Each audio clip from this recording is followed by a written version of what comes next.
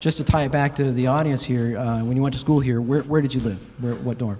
Well, so I lived in Cousins as a freshman, which is where I had this kind of meathead roommate that made fun of me for being a computer nerd. And so my first thing was get out of that room as quick as I could. I found myself a single in South Quad with all of the other world famous athletes like myself. So the Fab Five was, so it was basically the Fab Five, the national championship winning football team, and me. Yeah. Great. Hopefully that endears you to somebody. Interesting times. Yeah, good. And then a couple of just quick backgrounds. How'd you come up with the name Lab 49? That seems kind of curious. That's top secret. No, so I like to make quick decisions and move on. My partners in Lab 49 are very thorough, let's say. And so one of the actually most enjoyable things and one of the things that people love to do is come up with company names. And there's endless ways to do that, and we were banding these about for days and days and days. And this is kind of like one of those, how did they invent penicillin? It was a complete accident. I kind of said, at one point, enough. This is, guys, we're wasting all this time. We should be doing real work. Let's just pick a name that doesn't mean anything, like Lab 49 or whatever, right? And then we can move on with it. And they were both like, yeah, that's the name. And I said, wait, what name? What are you talking about? And that was how we named the company. That's great. But I will say this. So at first I was very against it. I thought it was a terrible name. But after some reflection, I really, what I liked about it was, the practical stuff. It's short. It's 5 letters. You can't misspell it. Whatever. But I thought Lab kind of had an innovation sort of angle to it. And there's something about the number 49. How many software engineer type people are? So for software people, I think 49. I don't know. It's a square. Like both of the digits are also square. I don't know. It's kind of an interesting number. Well, that's great. That's great.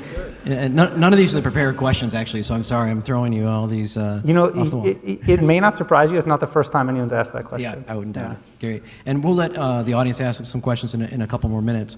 I just wanted to continue down this path a little bit. One of the things we'd like to know from entrepreneurs that went to school here was, what was something that they learned here at the University of Michigan that helped you uniquely prepare for your career as an entrepreneur?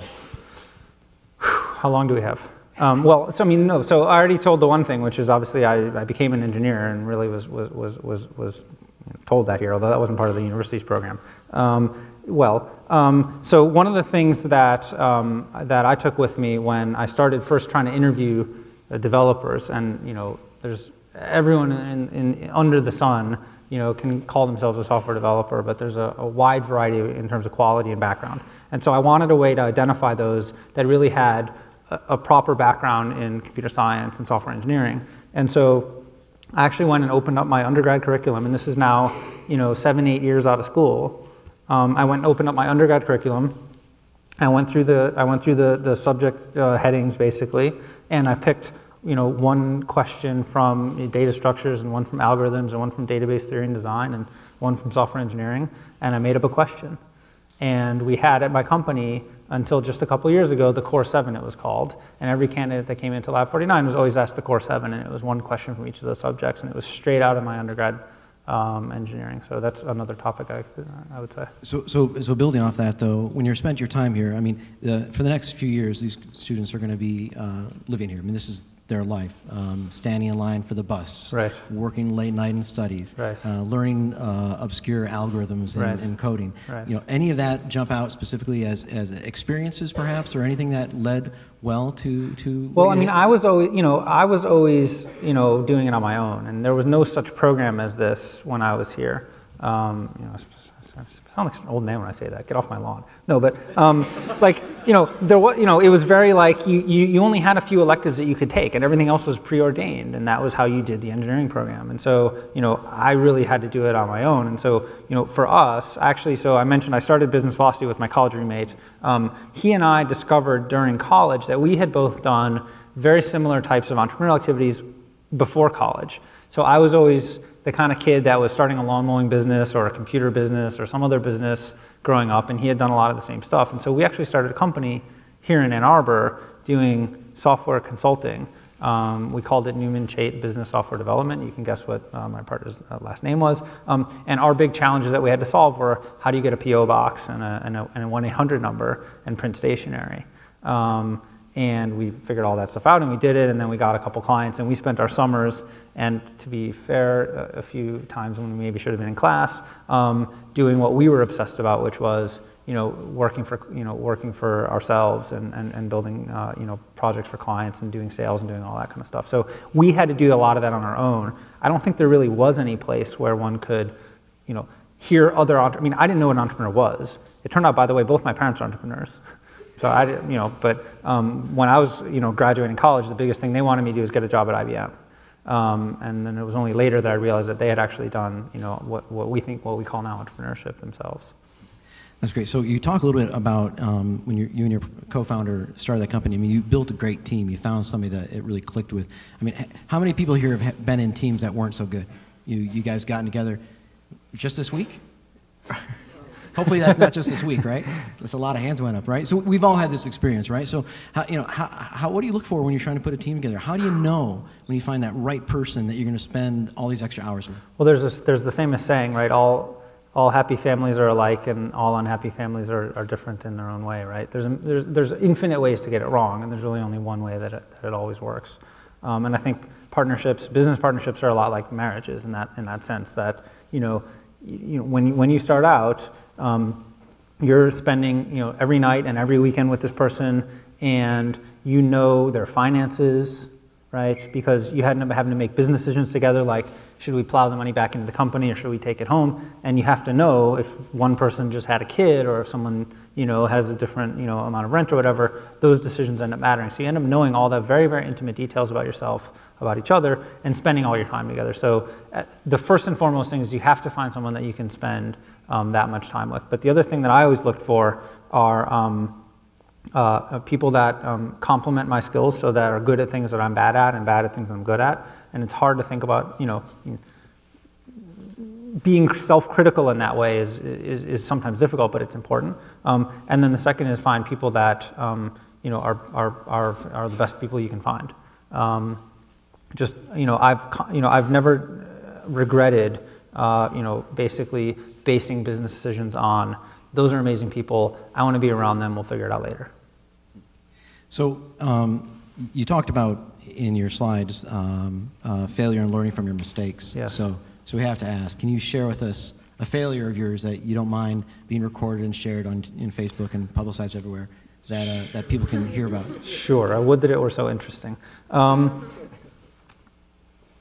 Okay. Well, so probably one of the earlier ones that I can think of and more meaningful ones is I talked earlier about learning sales, and unfortunately I was in a position of having to do enterprise software sales before I had learned it. So we built this product and we did this amazing marketing campaign. So I'll start with the success, if you don't mind.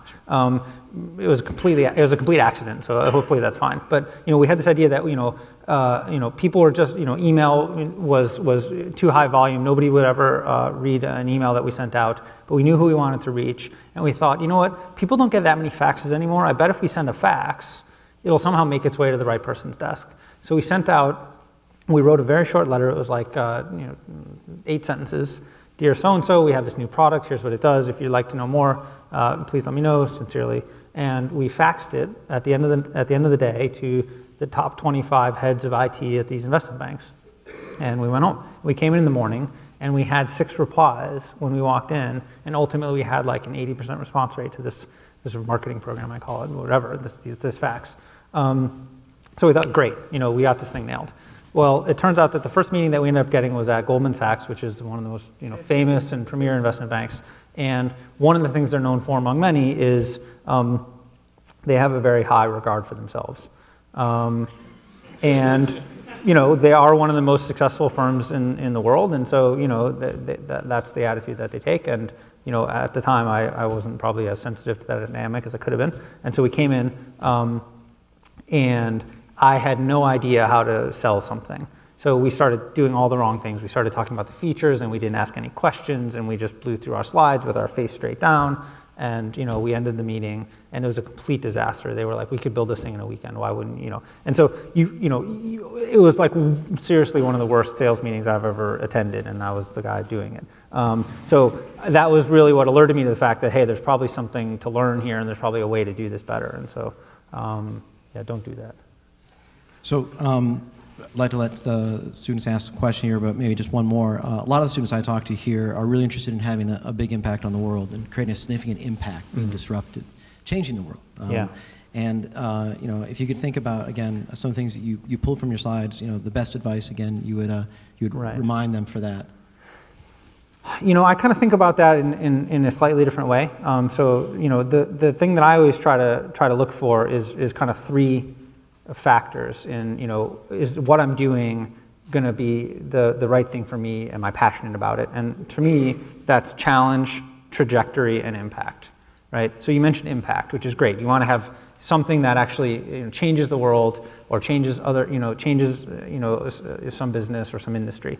But that's the end, right? And I think what I've always tried to do is think, you know, what happens along the way. And so the first is, you know, you want challenge. If you're doing something that's too easy, to me, and I think to a lot of, you know, people that would be in this type of class, you know, it's not enjoyable. It's not fulfilling. So you need to find something that's going to challenge you. That's not going to be, you know, so easy, you know, falling off a log.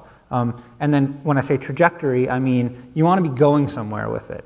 You know, challenge is great, but if you're just coming in every day and banging your head on a wall and nothing's happening and nothing's happening, nothing's happening, nothing's happening, it's just frustrating. And so you do want to have something where incrementally throughout you feel like you're getting better, you're developing skills, you're making progress. And so I always try to think of you know, what I'm doing in that framework. And then obviously at the end, you know, did I have some impact? But you often don't know that until the end, and it can be a little bit hazy.